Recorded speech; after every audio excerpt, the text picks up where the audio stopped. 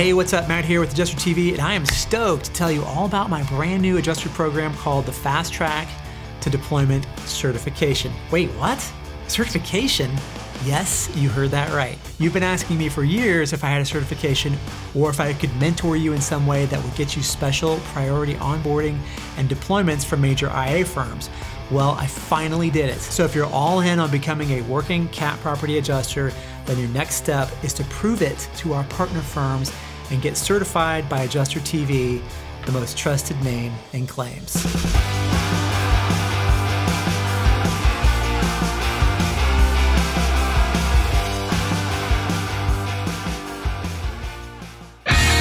You're watching AdjusterTV, Adjusters First. AdjusterTV is brought to you by Kaplik. Learn all about E&O and other insurance for adjusters at cplic.net/AdjusterTV and by AdjusterTV Plus. Get unlimited access to a growing library of the best adjuster training videos created by the most trusted name in claims, AdjusterTV, at AdjusterTVPlus.com. Hey, what's up? Matt here with AdjusterTV, and for the best tips and tools for getting on the first call list as an independent adjuster, subscribe now. So for the past few weeks, we've been doing a brand new series on AdjusterTV where, we answer questions from viewers, normally in email. You can send me an email, adjustertv.com/contact, or you can get on an AdjusterTV show and we can sort of have an organic conversation where you ask your questions, we have a conversation about it, we talk about it, stimulates more conversation, more questions. And today we're here with Chris Money. And just a quick note before I introduce Chris, everybody who gets onto AdjusterTV in these coaching call videos will receive 1 year of AdjusterTV Plus for free. So I don't know if you knew that, Chris, but good news to me. Congratulations. So if you want to try to get onto the show, go over to adjustertv.com/coach, and there's a calendar link in there. It may be that the dates are pretty full, but I would just keep checking back with it frequently. And you'll see if the date pops up, then you lock it in and there's a couple of questions in there and away we go. But enough about that. So I'm here with Chris Money. Chris, why don't you introduce yourself, kind of let us know where you're from, where you're at in your career, and then we'll kind of launch into your first question. Okay. Chris Money, live in the Dallas-Fort Worth area, and for the last year or so, been working primarily daily claims in the area. Got licensed back in, I think it was July of 2020, I believe it was. I come from a production background doing large-scale corporate events, and I'd done that for way longer than I like to admit some days. Right. But fun, had a good time, met a lot of great people. But when COVID hit, that industry took a nosedive, and it was time to reinvent, find something new. And this checked all the boxes for me. Insurance adjusting, I kind of stumbled into it, and the more I learned about it, the more it fit what I was looking for in a career. And so I got licensed and hit the ground running. I got my first deployment August after I got licensed. I think it was August or September. In 2020? In 2020. Okay. And was gone until, I don't know, December or January, something like that. Then in 2021, one deployment down in Houston after we had the big freeze here last year. And I've been doing daily claims ever since that one was over. A lot of property, no auto, hadn't done that, even though that's a little interesting to me. Property, some commercial, farm and ranch, some liability stuff. Daily claims, it's not the repetition of the cat stuff. So sure, for sure. Well, let me ask you a question. About your first deployment. You said, was that from August until December, January? Was that you stayed on the same storm the whole time? That was 3 different deployments, one right after the other. So I started in Iowa when the derecho went through there. Okay. Then went down to, I get them confused now. Went down to Alabama. We had all the hurricanes that year, so I spent some time down the coast, and then over in South Carolina to end that year out. Okay.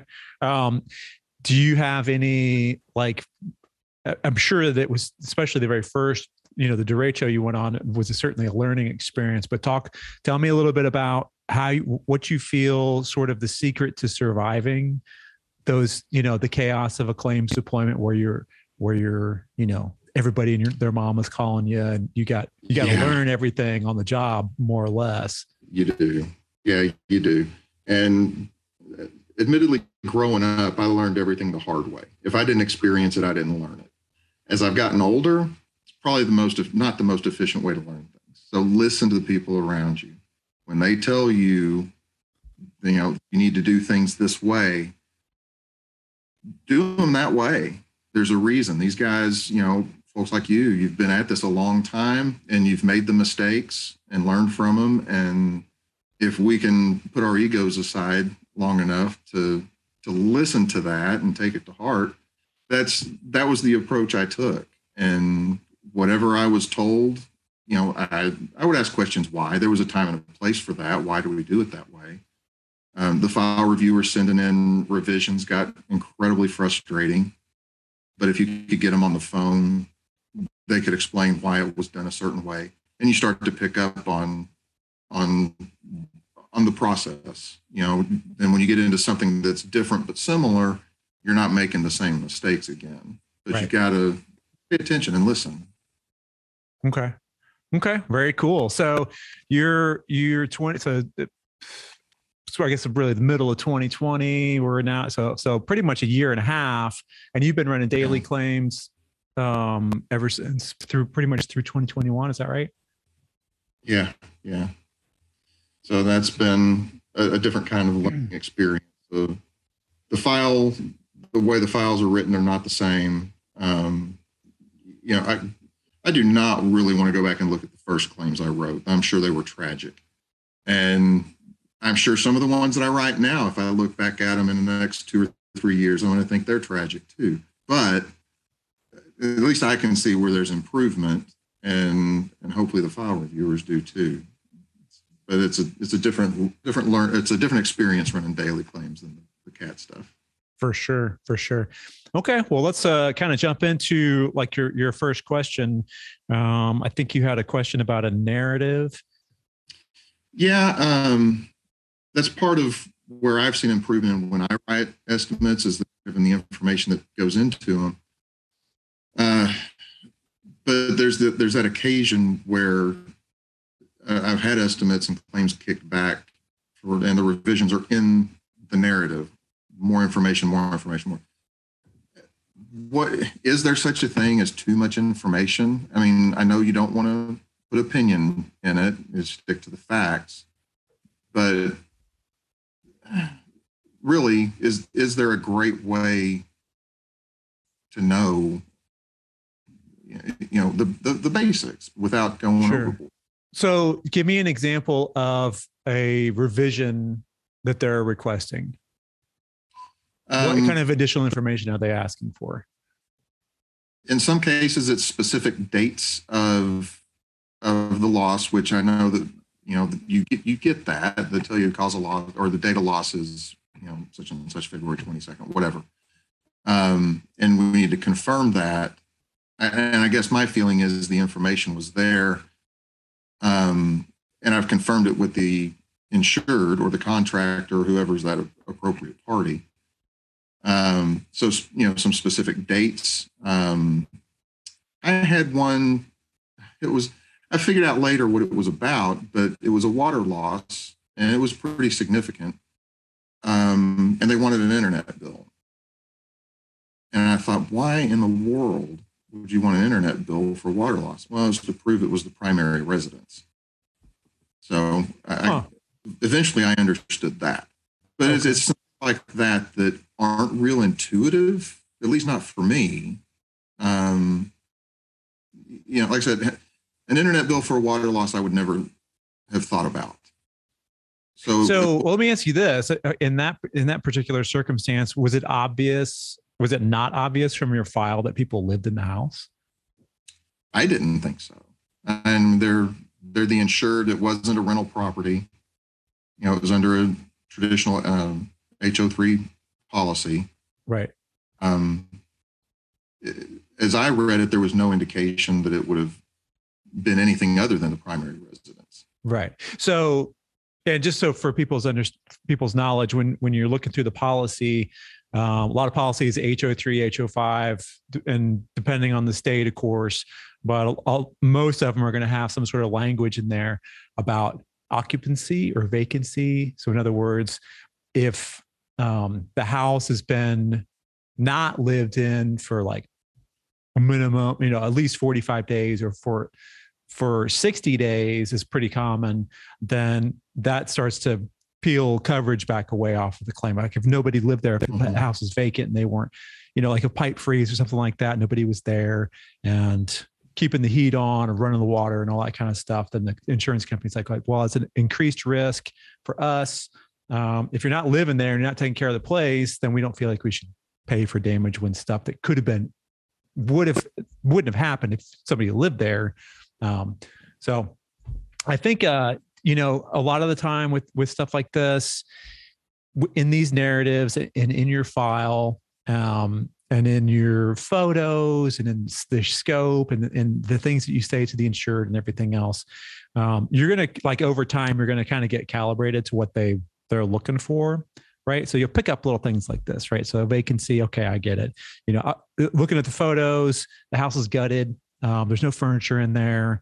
I can't tell if anybody lived there or not. Right. So maybe we want to see an internet bill. So next time you go to a house and you're taking your photos and you're like, I don't see, there's no pictures on the wall or anything. Right. It's just been totally there's nothing in there. I need to establish residency somehow and put that in my general loss report or my narrative or my diary note or whatever, just so that the file reviewer checks that off. Or the QA probably is going to pick up on that. I would say on CAT claims, the file reviewers might miss that kind of thing, but a file reviewer who's dedicated to doing daily claims day in and day out, they're absolutely going to, because that's something that comes up all the time, right? And they might have gotten burned by it. Somebody paid for a bunch of stuff that nobody lived in the house for 6 months and they paid for it anyway, and they shouldn't have. So you can get calibrated in a way with those little things that aren't intuitive, which I feel like is one of the benefits of the file review process.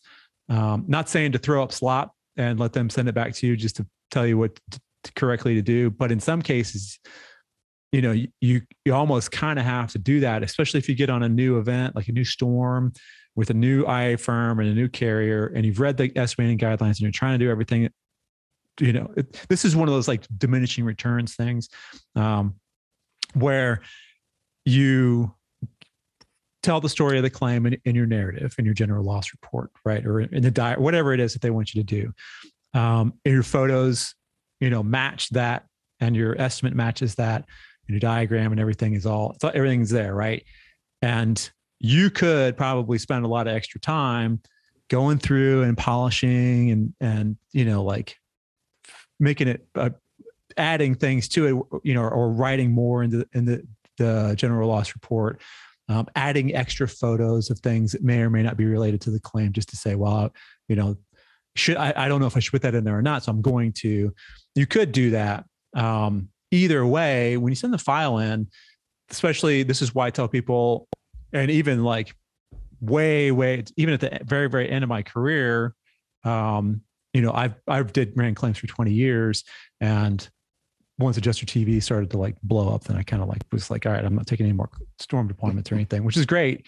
But even at the very, very end, if I get sent to a new place, especially with even if I had been like off for several months and I wasn't doing dailies or whatever, and I got a storm deployment, I would still do this. I'd send in 1 or 2 claims the first day. Like I'd get there like Saturday afternoon, call everybody, and then make 2 appointments for Sunday afternoon, right? Go look at those, turn those in, and then let file review kick them back and say, hey, you're missing this, that, and the other thing, or we need more photos, or we need fewer photos, whatever it is, right? So look, they're kind of calibrate you instead of doing like 15 and then turning those in and then getting all those kicked back. Right.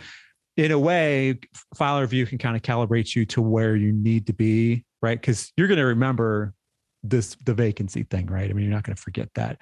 The next thing it pops up, the file gets kicked back, and this be the same deal. So when you talk about a narrative, I feel like there's some definitions that get kicked around.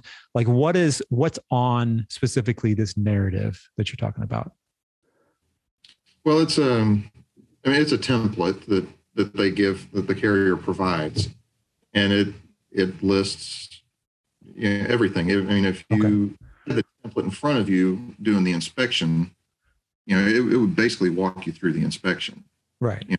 Got the roof section and elevations and interiors and subrogation, depreciation, all those things that are already there. There's headings for that, and there's some sample text in it. And in some cases, they've got the tokens for Xactimate in it. So in there, it auto fills.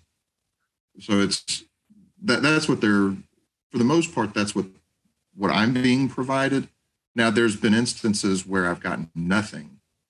And you build the file in Xactimate, you're putting in all the insured's information, the whole thing from a blank slate.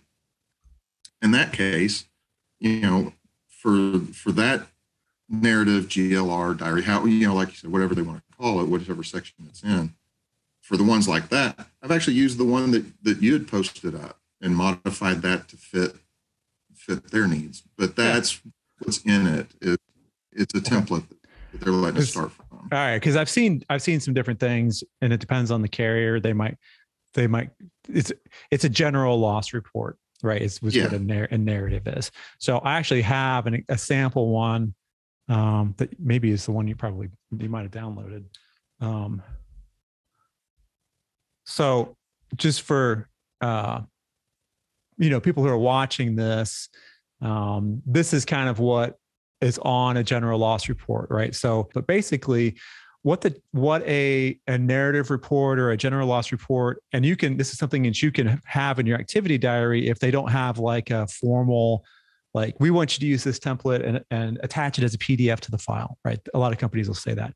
Or they'll just say, hey, in your closing diary, in the activity diary in Xactimate or whatever, just put, your general loss report, basically, right? So what you're doing is you're telling the insurance company it's a sort of a narration of how the claim went down, right? So you're saying, what the cause of loss is. In this case, on this template, it's fire or smoke occurred on the date of loss, right? And then inspection. Again, you're going to talk about the date and the people that you met with, cause and origin of loss. This is sort of dovetails back into the coverage part. The inspection or the damages part, obviously, is where you're going to go into a lot more detail on the damages. If there's a PA, right?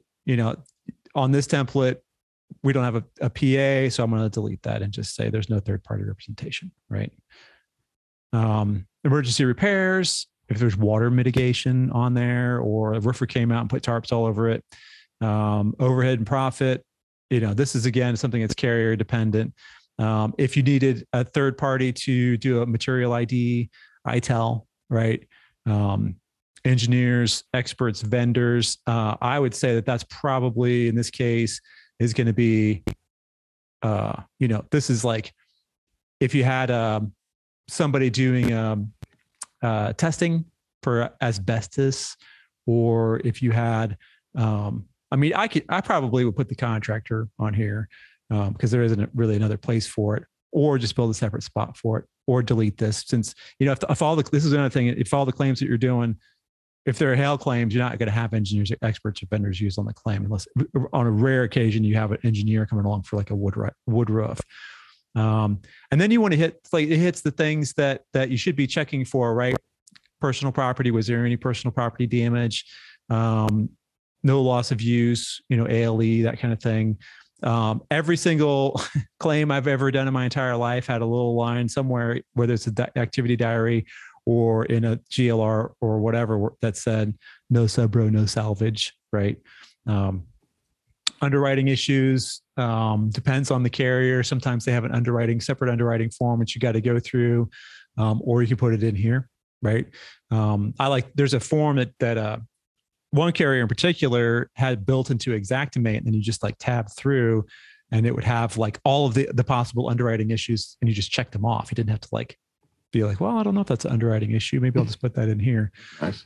And then the closing conversation, obviously this is where you're going to say, hey, we explained the coverage, the damage, the depreciation, mortgagee, deductible, first payment, all that kind of stuff to the homeowner on site. We told them that the next steps are, that they just need to go get a contractor and yada, yada, yada. Right. And this can kind of be generic. And then a lot of them have this recommendations where, if somebody's reading through this and it's a huge bunch of huge blocks of text, they can skip out down here to the bottom and say, the claim was denied based on the coverage decision that they came to appear, right? Or whatever it is. If it's a claim without pay, if it's below deductible, and then it's the end of it, right? And so a template like this, you can copy and paste this and do Xactimate and save it as a diary entry. And I would say on a lot of these, if you're given a template that they want you to use, then you use that template and don't delete things out of it. Just put NA for stuff that's not applicable to whatever claim, right?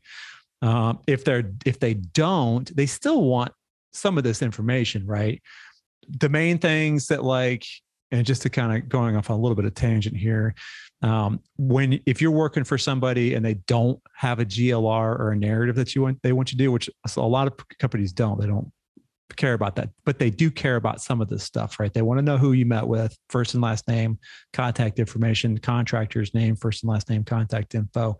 They want to know that what the cause of loss is. If it's hail, say hail and it's covered under the HO5 or whatever it is.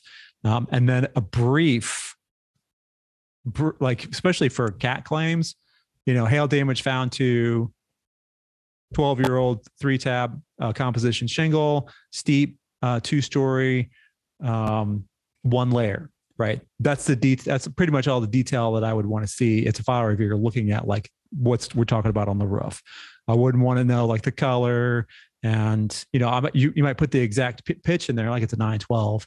But I'm not going to put in that there's 14 turtle vents, 3 lead pipe jacks, satellite, boot that needed to be detached and reset, and listing off, it's got X number of feet of drip edge and valley metal. You might say that there's valley metal in the valleys because they're going to want to look at a photo of that and they're going to look in your estimate for it. But I wouldn't be putting things, I wouldn't, let's put it this way. I wouldn't repeat my estimate, in estimate level detail in my GLR. Does that make sense? Yeah, because I know when I write them, a lot of what I put in is in places or in sections like that is, damages observed to, roof surfaces and all directional roof surfaces and soft roof metals on roof vents or whatever. Yeah. And then I go in and I put in, there's this many hail hits or wind damage or whatever on each slope and a recommendation afterwards. So, yeah. And that was where I got hung up early on was, particularly on roofs, was, well, I'm basically writing the estimate if I follow their guidelines, and that doesn't make sense. Yeah. But, you kind of figure that out along the way. And I know that's going to be true for a lot of the guidelines around these narratives and GLRs. You figure out, like I figured out about the vacancy stuff. And I knew about the vacancy guidelines in the policy, but I'm just never, it would have never occurred to me to say I need a water bill, an internet bill, an electric bill, as something as a primary residence. Yep. But I won't forget that again. Right. And that's usually kind of the way it goes is you're like, well, how am I even getting this claim if there's a question about whether or not it should have been filed in the first place? Right. Right. But it is what it is. So does that help with your question about the narratives and the GLRs and all that stuff? Yeah, I think so. Like I said, I don't think I want to go back and look at the early ones I wrote because they were terrible, right. I'm sure. but yeah, just trying to, I know I need to improve in some of that because it doesn't happen very often, but occasionally a claim gets sent back to revise parts of the narrative. It happens a lot less than it used to a year ago, which is good. Right. And I think that has, in my opinion, something to do with working the daily claims versus CAT claims, just because of the detail they want. Yeah. And again, I mean, just to kind of sort of circle back on that a little bit, I guess there is a pretty significant difference between daily claims and CAT claims. That's one of the reasons why, they'll throw warm bodies at CAT deployments, but they kind of want you to have some experience with property claims as a CAT adjuster before they'll give you daily claims, because they can be way more complex, because a lot of the times they want you to kind of take the lead on the claim and do a coverage analysis, deciding, you're gonna have to dig into the policy. So you have to have access to the policy and say, yep, this is covered. Here's the limits. Here's the deductible. Here's this, that, and the other thing. You might be dealing with not just a roofer, right, or a siding guy, but maybe like a general contractor, a fire, forensic engineering fire guy, right?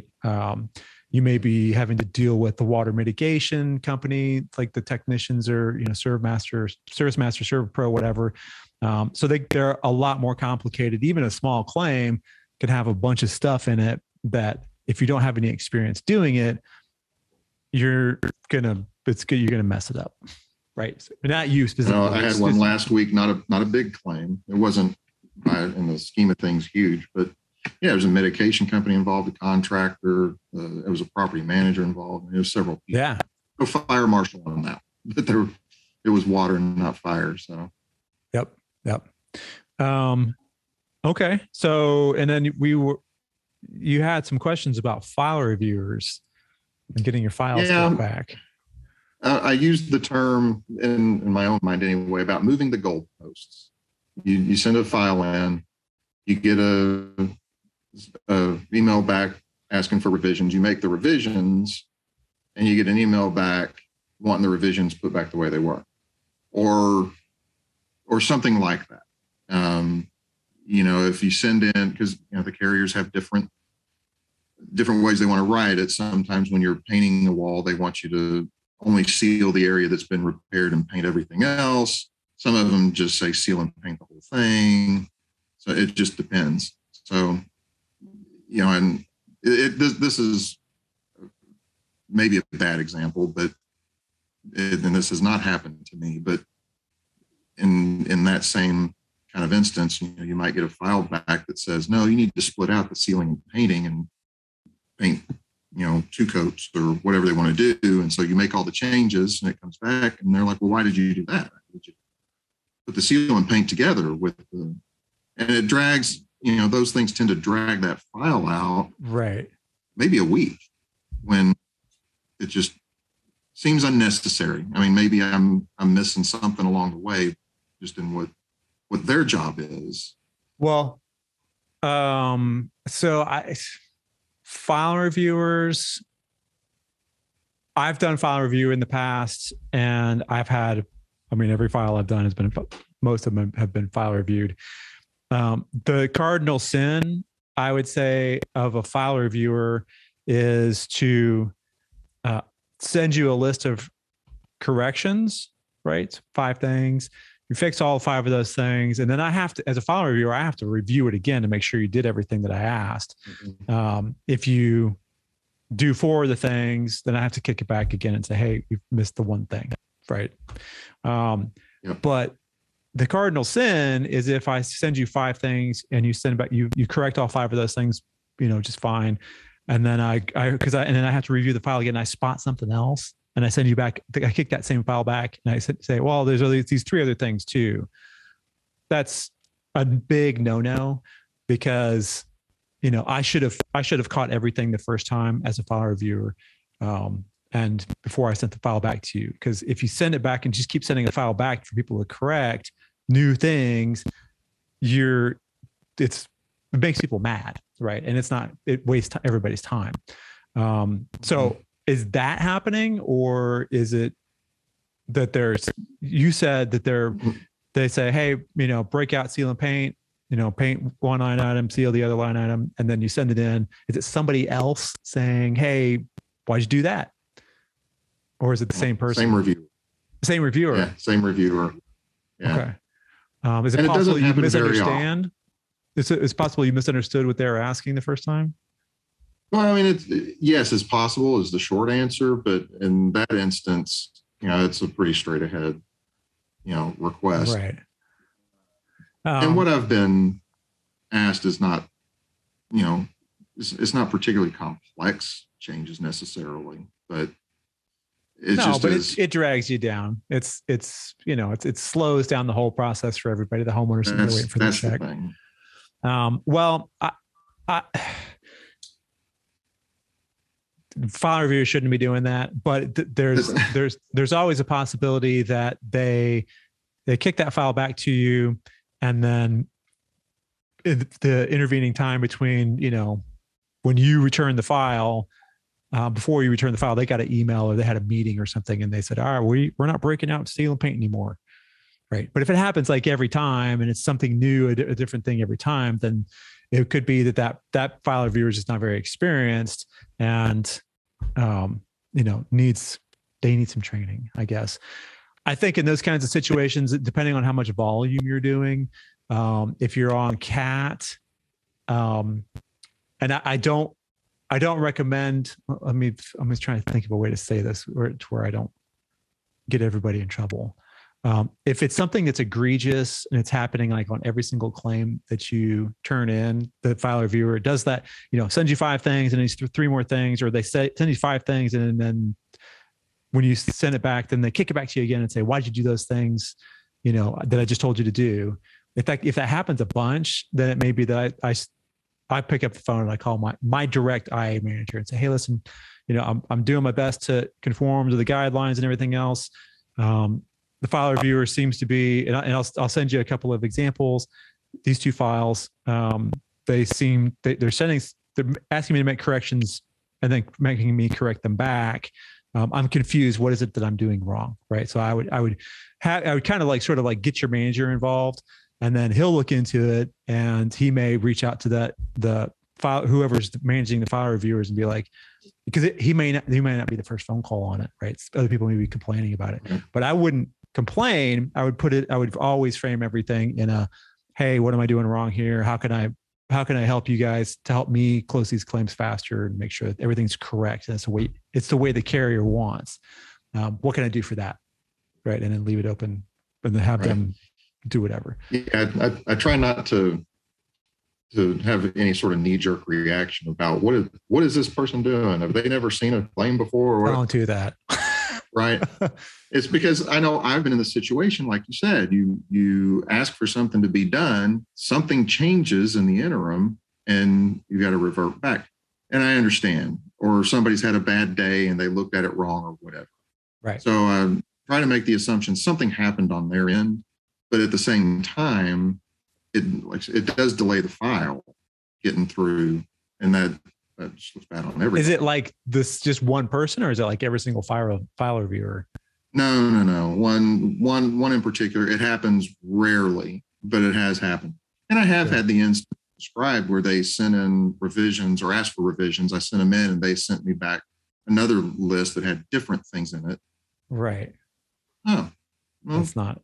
They're human too. They missed too. So I didn't read too much into that. I understand, but it's we're gonna go from A to B and then back from B to A, and then it's in an instance where we just got to suck it up, buttercup, and I would say at the end of the day, the adjuster, there's things that should and should not happen. Certainly, there's the file reviewers shouldn't be adjusting the claim from the desk. They shouldn't be sending you different lists of, claims. You hear that popping sound? I didn't hear it. Oh, maybe it's just on my end. they shouldn't be, having you correct things back and forth a bunch of different ways. And if it's egregious, then now we get your manager involved. But at the end of the day, we have to do everything the way they want us to do it. Right. And if they, on a hurricanes, you probably experienced this on a hurricane, they changed every day. Hey, we're doing it this way. Start doing it that way. And then the very next day, you remember that thing we told you to do this way? Now you're doing it this way. And then the next day they change it back and forth and back and forth. You just got to roll with it. And just try to get your files in. And, it may be that you can, that's a lot of noise and you just got to do what they ask, but don't sit there and wait. Be like, well, I'm just going to wait 3 days because, I just know they're just going to change it again. Turn a file in, right? If they want you to change it, they'll kick it back. So what else you got? That's sort of the approach I've taken. So trying not to make too many decisions and just roll with it until it gets egregious. Yeah. And if you're a person who's easy to work with and, you're always positioning yourself and framing yourself as like, hey, I'm just here to help, just tell me what to do. I just want to make sure these files get closed. And what can I do to help the process or whatever, right? Instead of like, this guy, would you hire people off the street? I mean, they don't know anything, which I've gotten before. Somehow I was doing file review on Hurricane Irma. Is that right? And somebody got a hold of my number somehow. I don't know how they did it, and called me up and started chewing me out. And I was like, and that was their first storm. And I was like, I know you're under a lot of stress, but let's walk through this. So anyway. Okay. Well, those were the two that I initially sent in, but there was as time has gone on, a few more thoughts came to mind. Sure. One of these I'm sure has been addressed in the past in some form or fashion. About getting through the gatekeeper at some of these firms. So, we hopefully learn real quick that it's real easy to get on a roster. That's not the hard part. It's getting in touch with the dispatchers and the guys and girls that hand out the claims, getting to those people and convincing them, you're ready to take on claims, even if it's just one as a test run. Whatever the case is there a way besides just continuing to bang on the door, which, I'm persistent enough. I continue to bang on doors, and it paid off actually this morning. So I've got some claims that came in from a firm I haven't worked with in a long time, which was, I enjoy that. But is there a way besides just that persistence, some super secret, the squirrel flies at midnight kind of password? Well, so I think that, if you look at it from the IA firm's perspective, they've got like a volume of claims that come in from their carrier clients, and they have people that go out on these storms all the time, or they get. If you're talking about like getting daily assignments for locally. Yeah, dailies and forms. I know we're not in that season right now. There's not a lot going on in general right now. Right. And I get that. So yeah, I would say that, that generally speaking, when firms are dipping into their rosters to start using people that they haven't used before, or they've used infrequently, is when they are running short on personnel, right? It's just a kind of a numbers game, I think, for them in that regard. I think that there's always room for a better adjuster in a territory, right? If you like popped into the middle of IA firm X's, roster and started getting claims in your area, daily claims, that you probably would fall somewhere in the middle, maybe the upper middle, or somewhere in there. But there'd be people that were not as productive as you, or didn't have as good of a file quality as you, or good as customer service. Maybe people that certainly were better.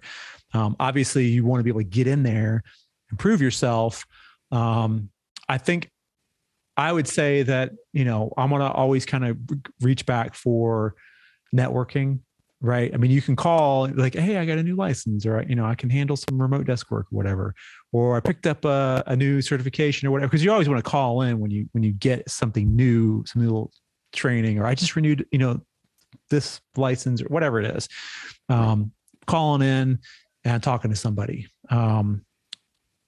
But I think that most of the major firms, especially in the last couple of years, have been doing a lot of live events. And of course, they're all always at the NACA convention. I would try to attend those sort of things. If you're on, a particular rosters or a firm's roster, and you're like, man, I know that they have these carriers, and I've got some experience with them. I'm certified to run claims for those 3 carriers. And I know in this area, I mean, I see like their signs everywhere for their sales agents. I know that they've got lots and lots of policies here, but I can't seem to get my hands on any of them. That if you are able to attend anything that firm does, right? If they have like, if they're doing like some sort of like an Xactimate thing, or they're doing a lot of firms, and I would say probably all the big firms all have training centers in Dallas, Fort Worth. All of them do some kind or another. If you look and see what their schedule is for what's upcoming trainings are, whatever it is, it's NFIP, who knows what it is, right? Go to those things, and this is the little known secret kind of a thing. Those are as much networking and like recruiting events as they are like, hey, we want to get some information into your head kind of a thing, right? Even if you're, because they'll have people in there who aren't on the roster who signed up for to take this free training or this $150 training, 3 days, or whatever it is, seminar. If they have meetups, and then that's where you can, kind of show how good you are in Xactimate, or how good you are in Civility, or this, you're asking questions. You're always there a little bit early, and you walk up and introduce yourself to the instructor, whoever's running the class. And, hey, I live here, and I run dailies, and I'm actually State Farm certified, or Allstate certified, or whatever certified. And, I don't want to waste up too much of your time. I know you're getting ready to start class, but I'm always ready to take dailies in the area. I've got a lot of experience with it. I've got experience with it. And again, my name's Chris, and I'm excited to take your class. Go sit down, right? And then you popped up a little bit on his radar, and at the end of the thing, talk to him again, and he may say, hey, you know what, I got to call so-and-so. He's the guy that does dispatch for, such carrier locally here. And he may have something for you. Right. So you're networking, you're kind of pinging for it, and it may be fruitless or it may not, who knows, but it's one of those, like, you show up, there's more of a chance than if you didn't show up at all. Right. So I would say to find the gatekeepers, there's a lot of sort of confounding factors that are going to be totally beyond our control, right? Like, so what's the weather doing? It may be that there's just a sudden weird dip in the number of daily claims in the area. A huge firm decides they want to not use IAs anymore, right? So now all that work goes away, right? And it happens. And I heard that it may happen again, right? Just recently with the big carrier. So those are things that are totally out of control, totally out of everybody's control. But if you're the face that keeps popping up, here and there, and you call in every time you get a new certification or a new whatever, then you're the face that they may reach to and say, oh, that guy, Chris Money, man, that dude, yeah, he was in that class. Let's give him some claims. Let's see what he could do. We had a little, a hailstorm in 60 miles down the road. Let's see if he wants to go over there and get a hotel and hang out for a couple of weeks and do some hail. And a little tiny town. Who knows? You never know. Because you're in the area and you're available and all that kind of stuff. So it's hard to say, other than just being like James Mathis will say, he's just the world's biggest pest. But he's kind of a pet, like an actual pest. You want to be like, it's like a butterfly landing on it, not a bee like coming over and stinging you and being like, hey, look at me, like James is. So Hope he watches this. So yeah, that would be my advice on trying to get past the gatekeepers. You have to make yourself available to them and make yourself indispensable to them in whatever way that you can. And just get on their radar through networking. Okay.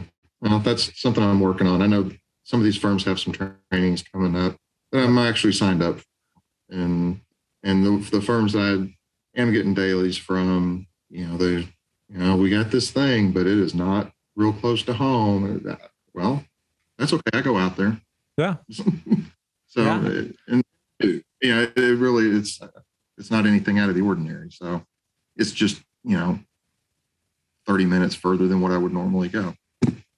Not a big deal. Nothing. Yeah. That's no problem. Out here? No, that's nothing. So, right.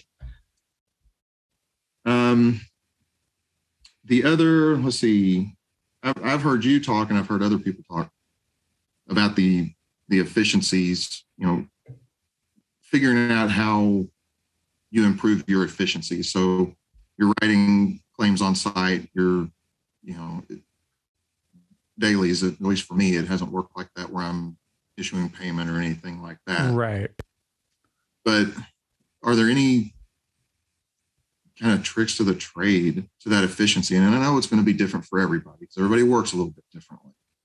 But I mean, things like pre-filling out some of that narrative, labeling photos takes forever. And I know that's been an ongoing thing. I have a little box sitting next to my computer here that's pre-programmed with labels that I use all the time. So I've sped that up. It just types it in for me. I hit one button and I can type a whole phrase. I can't do that in my truck. Sitting in front of I have that with me. Are macros, are they useful? I mean, what are some, or are there some specific tricks that like work for you that sped you up? For sure. And that was that, like I've said this before on here, but the thing that really, really, really kind of got me, like the reason why I stayed in it for so long, and one of the half dozen things that I really enjoyed about it was sort of the puzzle of the challenge of being more efficient. Right. And we talk about efficiency. We're not talking about like, going like faster, like running faster from point A to B. It's really kind of making point A to point B shorter. Right. So you go the same speed, it's less effort to get there. So that's what I talk about when I talk about efficiency. And I think that, I call it incremental efficiencies. I think there's probably another word for it, but basically if I take one thing and it shaves 90 seconds off of the time it takes me to close a claim, that's pretty cool. At the end of the day, let's say like 10 minutes or something like that. I mean, it's not really that useful. But if I take 10 things and shave 90 seconds off each one of those per claim, then now we're starting to talk about, we're taking a claims process that may take an hour and a half down to 55 minutes or an hour and 10 minutes or something like that. Right. So, and that's significant, right? Because you can, 30 minutes for off of three claims is, that's another claim you could do in the day. Right. So, I think that, primarily for efficiency, absolutely 1000% macros. That's the very first thing that anybody should talk about when you talk about efficiency with running claims, property claims. And that is, building your own macros, right? Taking the common things, and it works really, really well on CAT because you may be in the same neighborhood, it's the same builder, same roofing material, everybody's roofs are the same age, right? So you're able to like make a common macro that covers all the things that you possibly could find on a particular roof. And then all you got to do when you run the macro, they call it, it's just a template. You just pop it, it just inserts it into your estimate. Then you delete out the things that aren't on that particular house. Right. So it makes it easier to remember things, to include things in your estimate. Because you're going through and saying, all right, well, there's no chimney flashing on this one, delete. It's not 2-story, delete. It's not steep, delete. There's no drip edge on the rake edges. So, but there's gutter apron on it. So delete drip edge, keep the gutter apron. The pipe jacks are lead. They're not plastic. Delete the plastic ones. Turtle vents are plastic. They're not metal. Delete the metal. So you go through, instead of trying to if you didn't take very good scope notes, you may be trying to remember what was on there. This way you go the other way, right? I feel that makes it a much more accurate file because I'm not having to try and make sure that I remembered all the things, right? Valley metal. Wait a minute. Was there valley metal on that? Oh shoot. I didn't see, because you see a little dormer, right? Is there metal in those valleys? I didn't look, right? Now, if you're sitting at the house, this is one of the things I like about sitting at the house. I'm going to pop up and jump up there real quick and peek under, take a picture because the file reviewer is going to want to see it, right? If you include valley metal, they want to see a picture of it. Pop it in there, right? So macros are a really big deal. If you're doing large complex claims, you can do the same thing by just creating a new blank estimate in Xactimate if you're using Xactimate. And, you might take the most absolute complex file that you've done in the past for a water claim, label this new blank estimate water, and then copy and paste everything from that estimate in there. And I would say, have one bathroom in that template that has every possible thing you're going to find in a bathroom, right? Angle stops, 3-foot vanity, a 6-foot vanity, with everything attached, and then maybe cabinets with a separate countertop and a backsplash, mirror, detach and reset, doorknobs. I mean, everything that you could possibly think of that would go into a water estimate. And then don't have 5 bathrooms on, just have one bathroom because you're going to be a template bathroom. And then kitchen, it's really mainly the kitchen and the bathrooms and rooms with utilities and appliances and stuff in them. And then you could have one generic bedroom, and maybe a framing thing if you needed to do anything out, and cleaning, contents manipulation, right? With separate folders for each one of those things. And then you can just import that into your estimate when you get a big one and you're like, oh my gosh, there's 15 bathrooms, but I've got a template that I know covers all the things that are in each one of those bathrooms. Copy and paste, copy and paste, copy and paste. Activity diary entries. Do you have to do those in Xactimate? Use a diary? I haven't been asked to. Okay. No, I haven't been asked to do that. So where do you put, if you want to document that you called the insured, where do you put that? I put it in the narrative or the GLR template. Okay. So they don't want to see that necessarily when you did it. They just want to see it later. When you turn a file in? Generally. Okay. Yeah. Okay. Yeah. Now, when I make that initial contact is a different thing. There's a space in Xactimate for that, which right in there. But talking to contractors or PAs or whatever, it's right. For me, it's all been in that GLR. Okay. So you can create templates for just about everything in the software, I think. As far as labeling photos goes, and then I think, and I haven't personally used it on live claims because it's kind of came out a little bit after it was commonly used, I should say. And I think the latest version was good enough to where I would think about using it on live claims, but it was after I kind of retired from the field. But if you're able to get Xactimate Mobile, get a pro account and get Xactimate Mobile, you can take photos in there, do the voice to text, right? Take the photo, hit the little microphone button, front of risk, right? And then next, and then do all that stuff. I think the beautiful thing about using Xactimate Mobile is the Sketch AR, using it, especially an iPhone 12 or later, with the LiDAR scanner on it. You can get measurements in a room and a complex with a hall going over here and a little bump out and a bay window and everything. And as long as it takes you to walk around and just hit the button that says wall, right? It could take you 4 minutes or less. I think it's the fastest way I've ever tried to get measurements in a room, because you can take your laser and go around beep and draw the room and make sure they get that angle right. This thing, it's just, and then it builds a sketch for you. And when you send that back down to Xactimate, open up on your laptop, there's the sketch, and you just start dropping line items on it. Right. So it saves you drawing a sketch, saves you from having to break out your measuring tape or your laser or whatever. Saves you from having to recreate the sketch that you drew on your piece of paper on your scope sheet in Xactimate. Xactimate Mobile is a really, really big one, I think. For everything else, I always get pushback on this. People don't believe it with the closing on site. I think that that's something that everybody should strive to do. I can tell you 100% that the carriers, for their best customer service numbers, for their JD Power and their NPS rating, all that stuff, they want adjusters to close on site and hand the homeowner a check, right? Obviously, for a lot of carriers, for iFirms, you're not going to be handing out checks.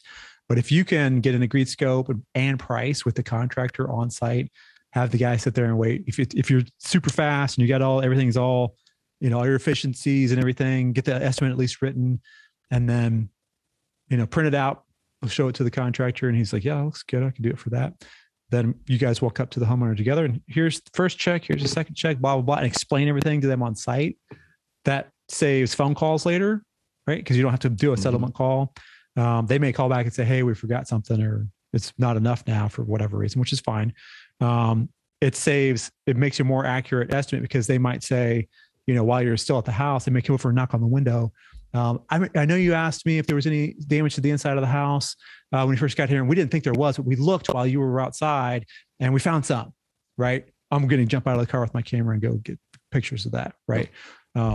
Because it saves a supplement later, having to reopen the file, do another diary entry, do another this, do another that, do another whatever, right? It's just a new invoice. I mean, it's when you have to do a supplement for even the smallest thing, it takes a lot of time, right? So if you can do stuff on site, that's great. If you can't, for large water losses or large losses, I don't think it's really that reasonable to do it. I think it can be done, but it's something that a person would really have to focus on in order to make that happen, to close those kind of things on site. At the minimum, I would say, let's get your photos in there and get them labeled just while you're sitting at the house. Because you sit out in your truck and do that, and that gives you some time to be, oh shoot, I didn't get the valley metal, right? Or they come over and knock on the window and say, hey, we found that the grill cover's also got holes in it, or whatever it is. So it makes for a more accurate file. You're able to, closing on site in general, you're able to turn that file in that day. I'm talking about, when I say close on site, I mean everything: the invoice, the diary, the GLR, the whole 9 yards. Right.